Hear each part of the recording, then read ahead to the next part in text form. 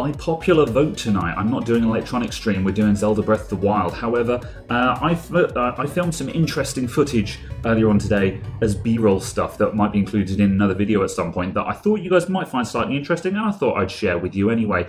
And that is to do with the amount of standby power and ongoing power that these power bank control boards use. So this is kind of interesting because it tells you a little thing about how long power banks can hold power for and how some of them will just drain their battery with nothing connected to them, but some of them don't. So let's go. I've got a decent power bank controller board here, which I'm planning on using in an upcoming project. The reason why I've selected this one, well, I bought a couple, and this is the one that I picked out of the selection that I have. And the reason why I picked this one is I wanted to find the good one that had a very low quiescent current or a very good standby mode on it. Now notice at the moment the whole thing is in complete shut-off. It's all connected, but it's in shut-off, and there is zero current being drawn from the battery, or it's below this current reading. So we're currently looking at milliamps here, and we're down in the oh, there you go, there was a 1. So we're down in the microamps, which is absolutely nothing. Now, if I turn it on, if we try and get a read on the battery, so we get 2 lights because the battery this cell is pretty knackered. As you can see, we've got 6 milliamps to power to power it all up, and then when that goes off, we drop back down to 0 again.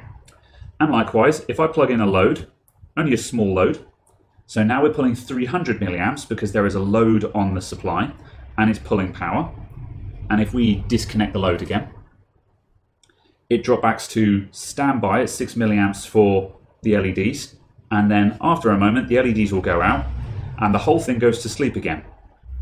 So it looks like we're just under 1 milliamp there somewhere. So at any rate, this means that this battery, this system can sit here for days, weeks and months and not lose any power at all. There's almost nothing draining that cell.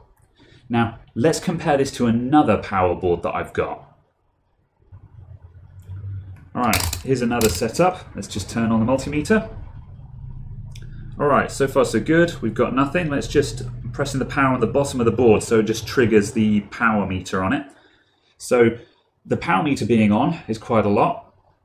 And right, the LEDs on the bottom have gone out. We haven't even attached a load and we're sitting at 60 milliamps.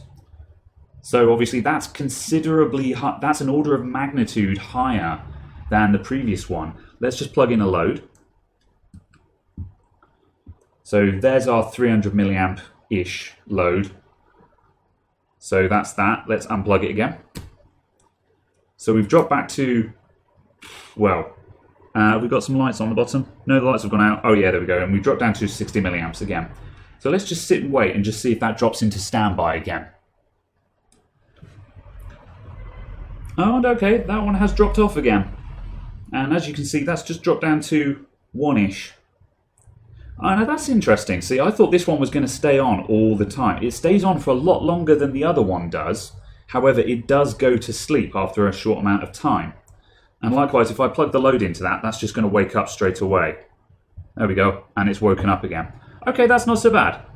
That makes me a lot happier. I thought this one was going to sit and chew through 60 milliamps just constantly and drain whatever battery was attached to it. That makes me happy because this one, as you can see, is a dual output one. I need to measure what its maximum load is, but I'm not going to do that on this cell because this cell's goosed. Cool. All right, let's try another one. Right, next option. Now this is a super cheapo one. It's come out of one of these square rectangular box style power banks. So it's a double-sided board with the charge input on the bottom, output on the top. So let's see what kind of current this thing has on it. Okay, we turn on, and we're reading 0 to all intent and purpose, so that's fine. Let's stick a load on it. Okay, it's switched on, we have blue light, and we've got our load. Incidentally, we're reading low on our load. However, I've no idea what my electronic load is currently set to at the moment. My energy meter is in use somewhere else, so I can't see what this thing is actually drawing.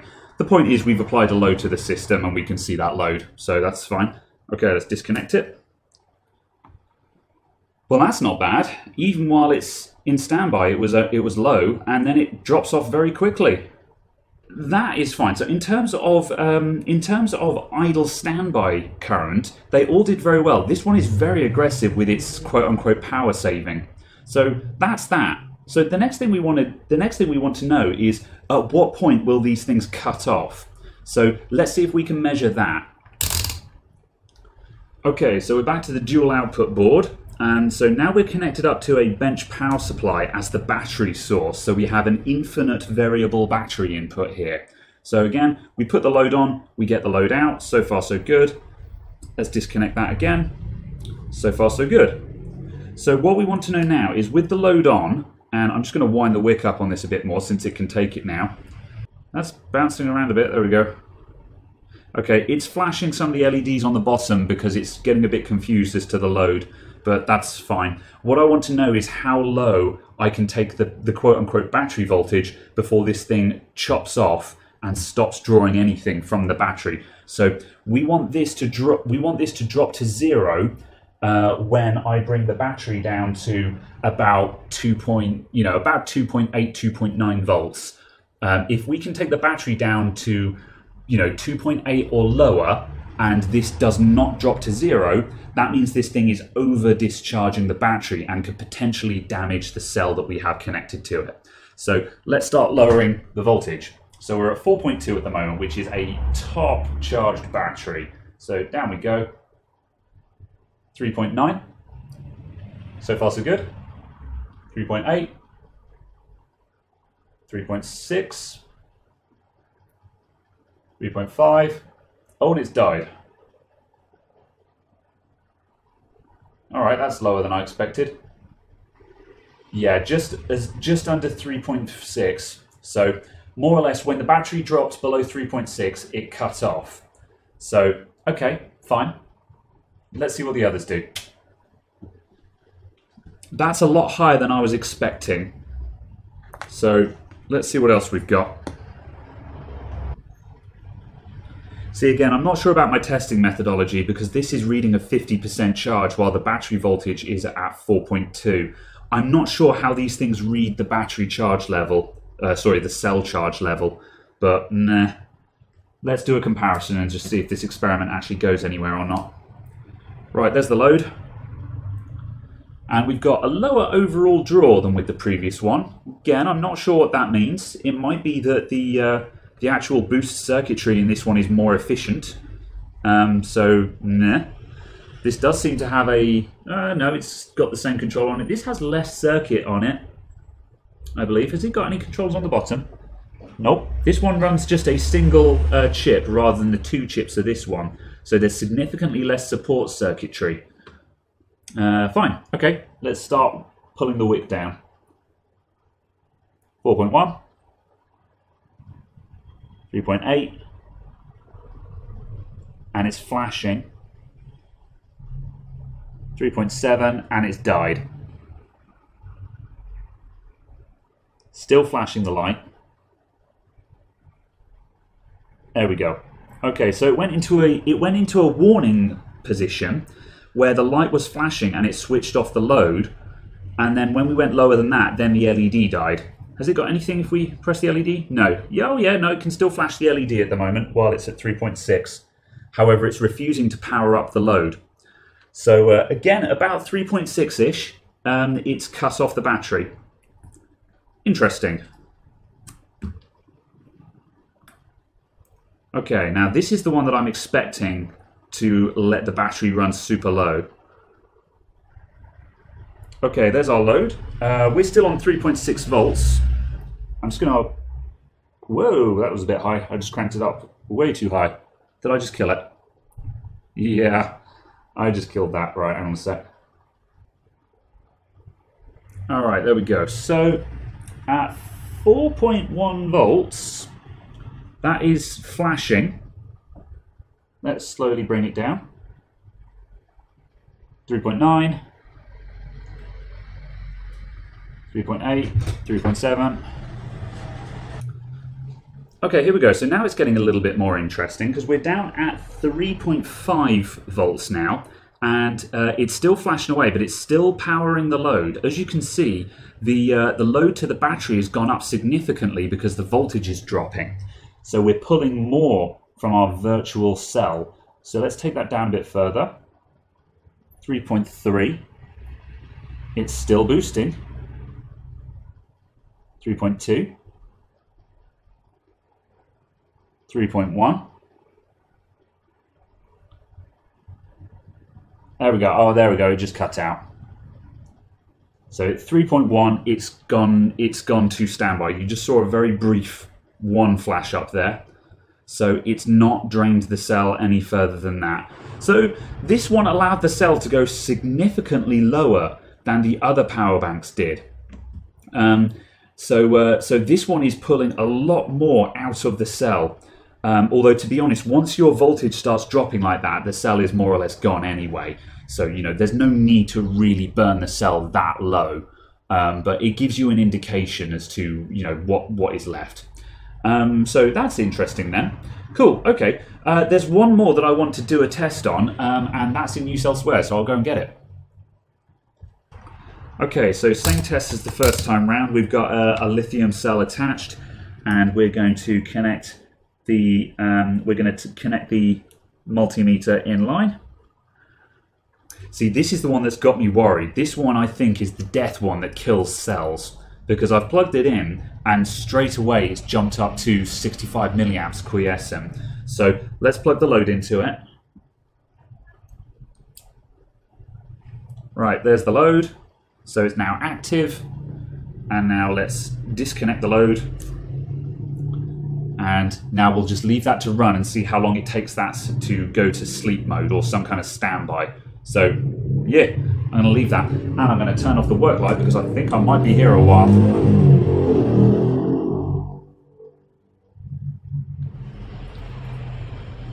Alright, so this has definitely had like 5 or more minutes now. My meter is actually starting to beep at me saying, hey, you're still using me, and we're still drawing 65 milliamps. So this thing will just sit and drain the battery. So let's do the next test then. So let's get it hooked up to the power meter.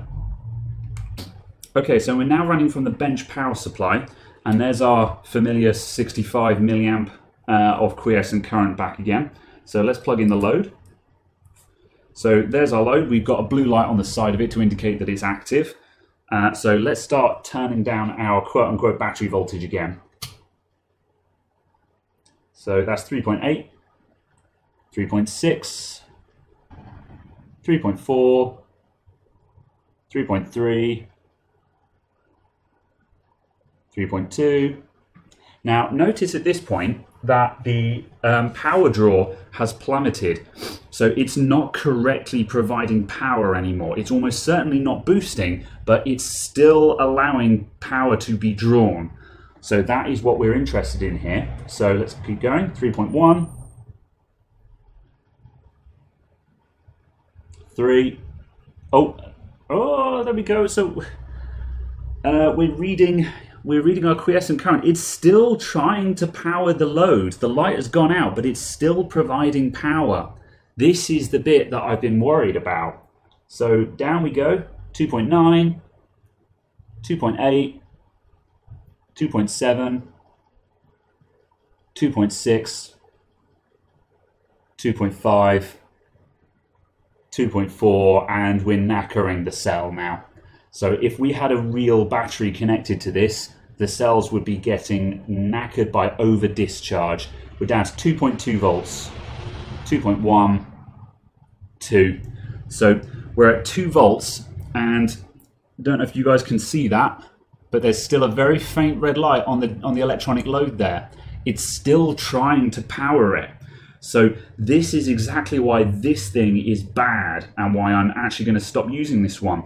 Because it's trying to power until it kills the cell. Now, I've had this hooked up to a digital clock in my shop, and I was a bit worried because it was over discharging cells, and we've just proven exactly what's going on there. So there we go. So what we've learned then is that the other 3 power bank controllers I've got here, these were all pretty good. they all have an idle shutdown mode where when there's no load attached to them, they'll switch off completely so they don't discharge the battery while there's no load connected. And all of them cut power to from the battery when the voltage dropped too low. As soon as the cell dropped to what they defined as a flat cell, they all switched off completely with varying degrees of gracefulness. However, this one, the reason why I ran this test, because this is the one that I've been using and I was concerned about it. This one was, it did not have any kind of idle or sleep mode on it.